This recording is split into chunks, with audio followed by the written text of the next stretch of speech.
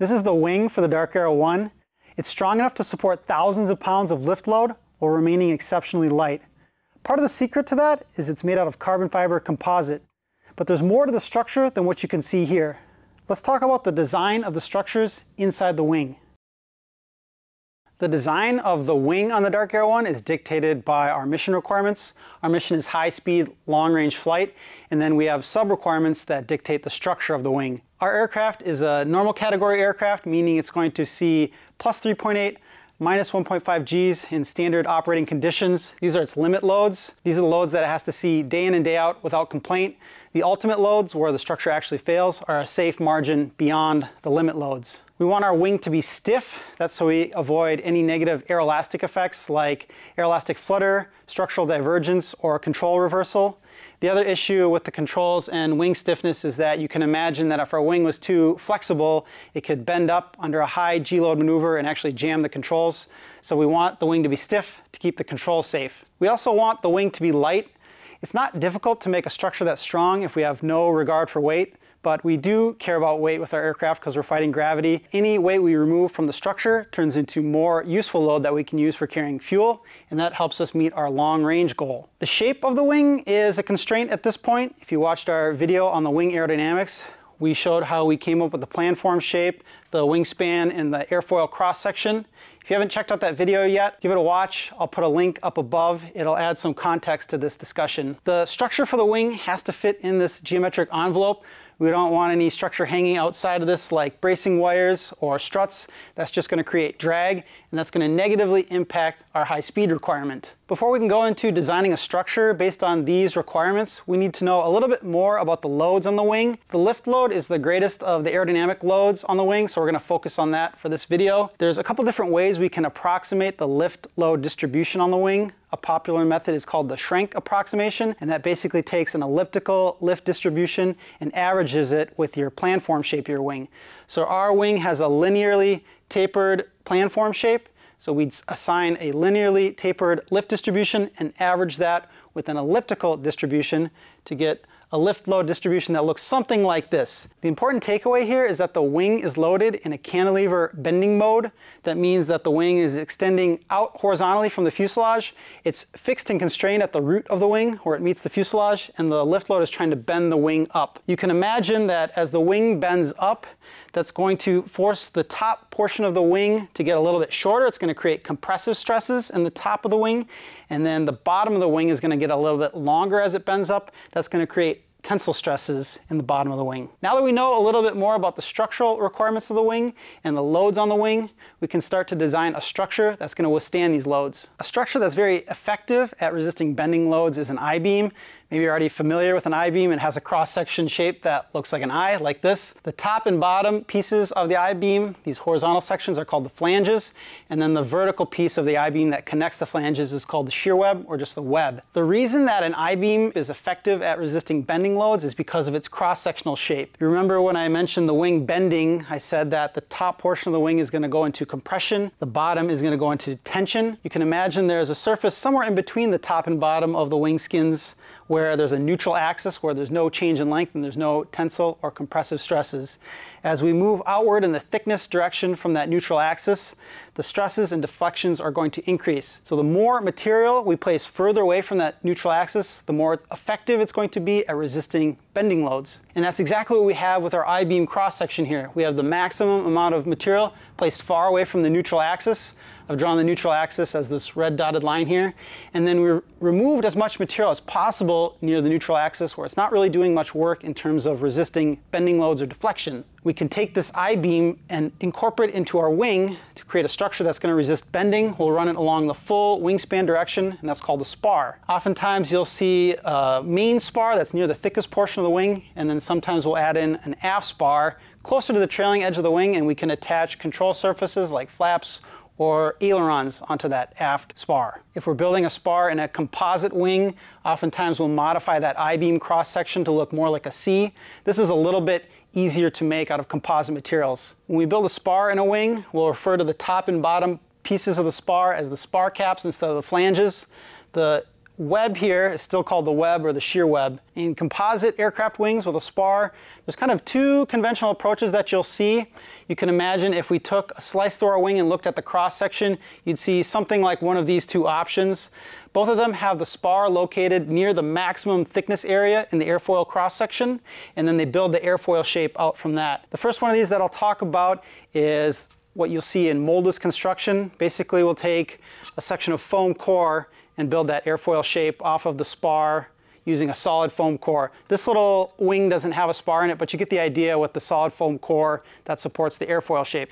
And then we have the skin built around that airfoil shaped foam core. This construction method is really popular in canard style aircraft like the Long Easy, Cozy, and Velocity. There's a modified version of this construction approach where we hollow out the inside of the wing so that we can carry fuel in the wing. There still will be a little bit of core material in the skins, either a foam core or a honeycomb core, to make the wing skin into a sandwich panel structure. They'll also often add a couple of ribs into the wing, like this in the chordwise direction. I have my little ribs drawn in red here, and those support the skin against buckling and help maintain that airfoil shape. The big advantage with this approach though is that it's hollow, now we can carry fuel. This is pretty popular in aircraft like the Lancers and Glassairs. We didn't use either of these approaches in the DarkAero 1. We came up with a different structural solution that we called hollow grid. And hollow grid is characterized by not having any centralized spar. It has more of a distributed spar that's spread out across the airfoil shape. It has more of a cellular structure that looks like this. The spar caps are integrated into the wing skins, and then we still have some internal structure in the wing to support the skins against buckling. We have ribs and shear webs in the wing that look like this, sort of arranged in a grid pattern, hence the name hollow grid. This is a little test wing we have that shows the cross section through a hollow grid style wing. You can see there isn't a centralized spar. It's more like a bunch of mini I-beams that are combined together into an airfoil shape. Why did we take this approach? Why didn't we just build a standard composite wing like this? We actually did start out with a standard composite wing design, and then as we were working through the design, figuring out the arrangement of the structure and calculating stresses and how heavy it would be, we came up with this hollow grid idea and pursued it in parallel. And we figured out that the hollow grid wing for our aircraft presented a couple advantages over the conventional design. We saw that when we integrated the spar caps into the wing skins, it was able to do somewhat of the job of the foam core that we have in the wing skin here and stabilize the wing skins against buckling. It doesn't do the full job though, and so we have to add in a little bit of interior structure to support the skins. And that's what this hollow grid interior structure is. This is specific to our design, but we figured out that when we compared the conventional wing with our hollow grid wing, it was about 10 pounds lighter. The total weight on our wing is only around 100 pounds, so we're looking at about a 10% weight savings. We also found that it could carry a little bit more fuel because we're opening up the internal of the wing a little bit more. It turned into about 5 more gallons of fuel capacity for our design, which helps us meet our long range requirement. One of the most interesting advantages with this hollow grid approach was an improvement in manufacturability. I won't go too far into the manufacturing yet, but I will say it basically allows us to eliminate molds. All these internal ribs and shear webs are cut from a generic bulk sandwich panel using a CNC router. Since we're using a router to cut them out, the process is a lot more automated and we don't need to mold each of these parts individually. So just on the wing alone, we were able to eliminate the molds for the spar caps, and the ribs. There's at least a dozen molds there. And then when you spread this approach across the rest of the aircraft, you're able to eliminate even more molds. The other cool advantage with this approach is that it allows us to iterate on the design and optimize the structure without having to update or revise the tooling. Basically, if we want to change the internal structure, we can just change the CAD model, update the tool paths, and then cut out new structures without any update to the tooling. And we already did this on the prototype. We actually came up with a couple different arrangements for the internal structure as we were designing the prototype. Part of what enabled this design approach was the use of composite materials, specifically carbon fiber composite. Carbon has some interesting mechanical properties that are advantageous to achieving the goals that we're trying to meet here. It has a high strength to weight ratio and a high stiffness to weight ratio. That allows us to make structures that are strong, stiff, and light all at the same time. It also has anisotropic mechanical properties, meaning that the properties are directional and the strength and stiffness of the structure is aligned with the orientation of fibers in the structure. And we can use this property to create structures that are optimized and tuned to withstand the loads that are applied to them. For example, in the spar, we can orient fibers in the spanwise direction within the spar caps to better resist the tensile and compressive loads that show up in the spar caps. In the shear web of the spar, we can orient our fibers at plus and minus 45 degrees relative to the span direction of the spar, because that's the direction of our highest stresses in the shear web. We can also create laminates that are optimized for the loads that they're subjected to. So in our wing skins, we can add unidirectional fibers oriented in the span-wise direction to better resist the tensile and compressive loads that appear in the wing skins when the wing is subjected to bending loads from lift loads. If you want to learn more about this, we actually teach a 2-day aerospace composites course where we go into more depth on all these properties and how to design structures with these materials. I'll leave a link in the description of this video if you want to check that out. So all these properties are pretty awesome, but composite materials are a little bit complicated to analyze.